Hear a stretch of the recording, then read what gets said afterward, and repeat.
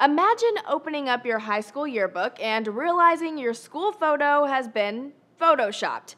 ABC says that's what happened to students at a Utah high school after their outfits were deemed too sexy. They say they covered up exposed shoulders and cleavage, but some girls claim the photoshopping was inconsistent with girls getting entirely different outfits. The Salt Lake Tribune spoke to several students whose photos were photoshopped. Sophomore Shelby Baum's tattoo, which reads, "I am enough the way I am," was removed from her photo. "My tattoo was a huge thing in my life. I've come a long way. My tattoo means a lot. It reminds me I am enough." For them to cover that up, they should inform me first. They never said anything to me. But according to KSTU, Wasatch High School officials say the students did know there was a possibility their pictures would be retouched. They say the students know the dress code, and there was a warning sign that the pictures might be edited if they weren't dressed appropriately.